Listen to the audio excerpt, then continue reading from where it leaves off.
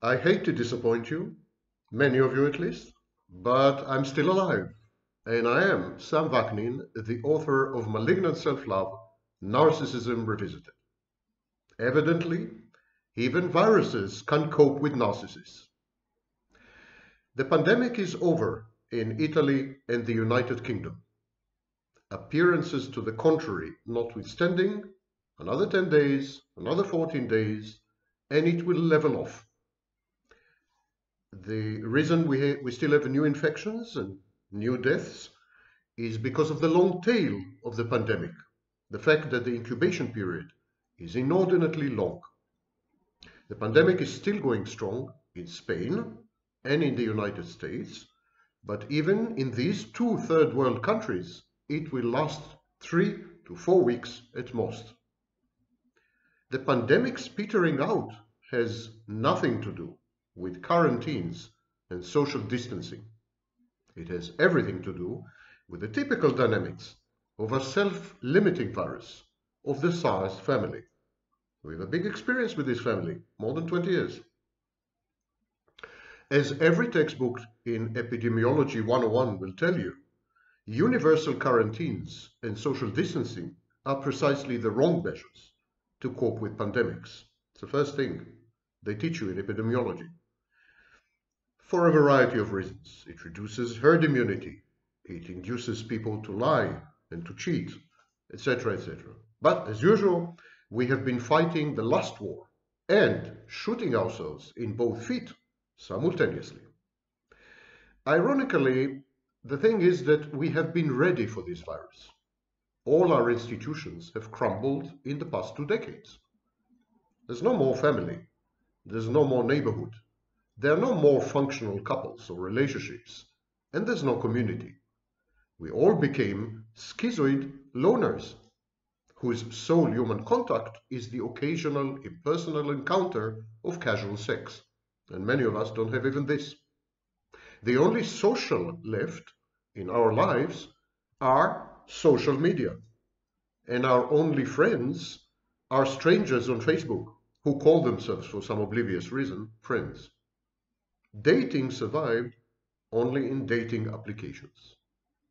Social distancing was a fact of life long before the virus made its illustrious appearance.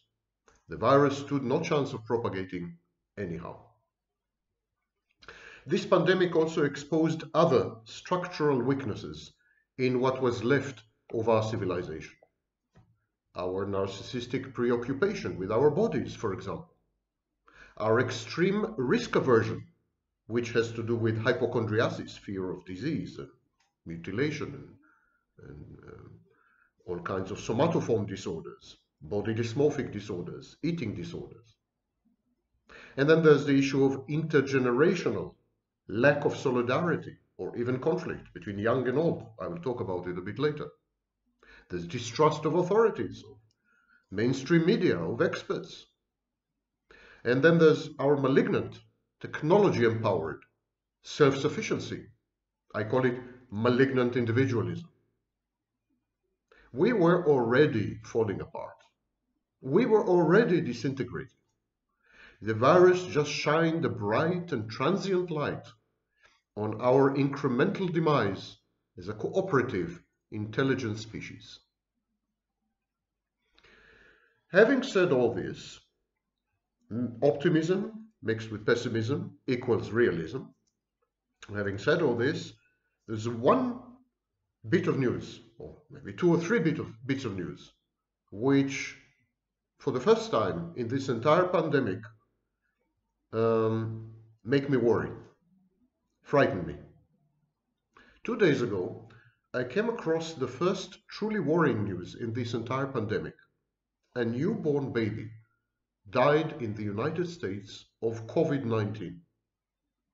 If this baby had no underlying conditions, no comorbidities, it is a seriously scary development because it implies that the virus is mutating in vivo, in real life out there, and that it is possibly recombining with a flu virus, maybe avian flu. This is more terrifying than I can tell you. There were scientists in 2011 and earlier, and they have achieved similar feats in laboratories in the United States and elsewhere. Don't ask me what they were thinking. Utter idiocy with zero scientific value, just generating dangerous germs and viruses in laboratories for God knows what. Not even for biological warfare, because you cannot weaponize. It's very difficult to weaponize these microorganisms and viruses. They just did it for the heck of it. But one thing is that they have demonstrated what will happen if a SARS-type virus will combine with a flu virus, and you don't want to know the results. Additionally, several impeccably healthy adults in their 50s, I'm sorry, 50 years old, had also died in the United States. All this, the death of the baby and the death of the perfectly healthy adults in their 50s with no pre-existing conditions, all these put together suggest that perhaps there's a new strain at work, a new variation or mutation of the virus. And that's seriously scary. Let me explain why. Newborns have only the bare rudiments of an immune system. The SARS-CoV-2, the COVID-19 culprit, this virus is essentially an autoimmune virus. It provokes the immune system. Even if the immune system is already depleted, it goes into overdrive. This overdrive is known as hyperinflammation.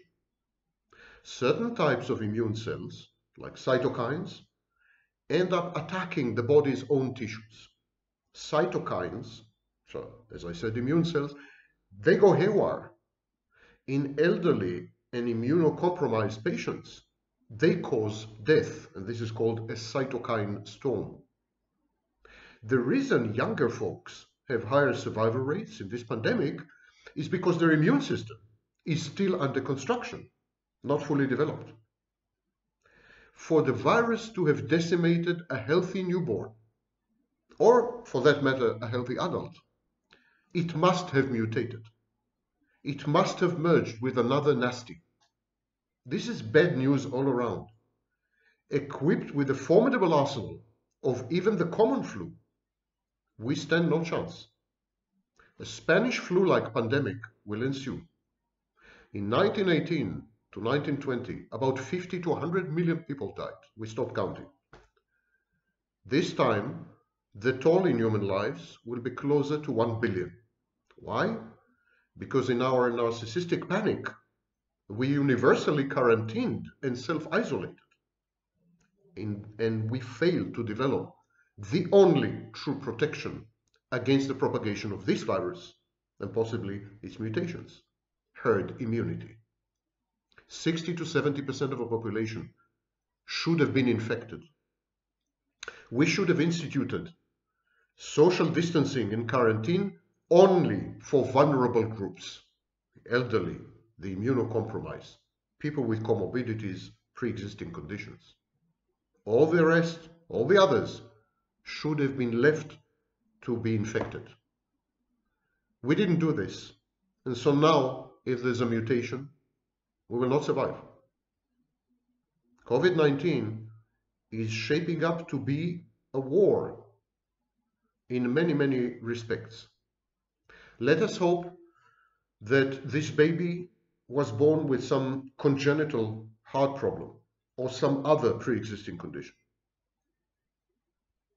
It's very sad that the baby had died, but the message its death is sending us is unthinkable.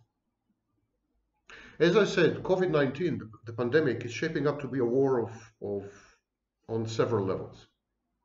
So there's a war between the quarantined but defiant young against the doomed old, who egotistically are absconding with their youth. You see, young people are asked to sacrifice their social lives, their dating, their mating, their family creation, and their economic future to prolong the life of an 80-year-old by 6 months. They are asked to make incalculable sacrifices, to actually sacrifice their lives. For a generation whose only legacy is a polluted planet, climate change, civil wars, and 70 million displaced people and refugees. This is our legacy to the young generations, and we are asking them to sacrifice themselves for us. What right do we have? I'm not sure we do. This is very reminiscent of child sacrifices and human sacrifices in the ancient world, where people used to sacrifice young virgins or children to the Moloch, where Abraham almost sacrificed Isaac. It was common practice at that time. The young were considered dispensable, not full adults, not fully formed, so can be easily, trashed or sacrificed or killed or whatever. We are reverting to this frame of mind. We, the old, have all the rights, and the young should abide and obey or be punished. In scenes not seen since the Black Death, protean, self-assembling, flesh mob teenage gangs break curfew and maraud the streets, damaging property, coughing and spitting in the faces of passers-by and law enforcement, and spreading saliva and secretions on various surfaces. This is their way of protesting. Travel and movement restrictions, voluntary and mandatory, are likely to remain in place after the pandemic is over in 2-3 weeks. And this abnormal state will engender intergenerational tensions and conflicts akin to the post-World War I and the Vietnam eras. But these ineluctable fissures will be amplified to the social breaking point by technologies such as social media. So you should expect a plethora of Manson families. The age of the clockwork orange is dawning upon us. The enemy would be the young. Social distancing may be a fixture in our lives as we protect ourselves against the disintegration of society around us. The virus will be long forgotten, and we may still be socially isolated. And then there's the effect on gender. Anyhow, the situation between gender was a war. The world was becoming unigender. Men were provoked, alarmed, and protested. More and more financially emancipated women mimic psychopathic men, adopting both their misbehaviors and their unsavory traits. A curious gender inversion seems to be occurring. Men are assuming hitherto feminine roles and reactive patterns. For example, judging by numerous reports from the crowded clinics of couple therapists, men are now more sex-averse, more frigid than women, and they compensate with porn and its consumption. Men are more romantic and are more likely to be infatuated. Men are more likely to suggest to transition to a committed relationship after a bout of casual sex.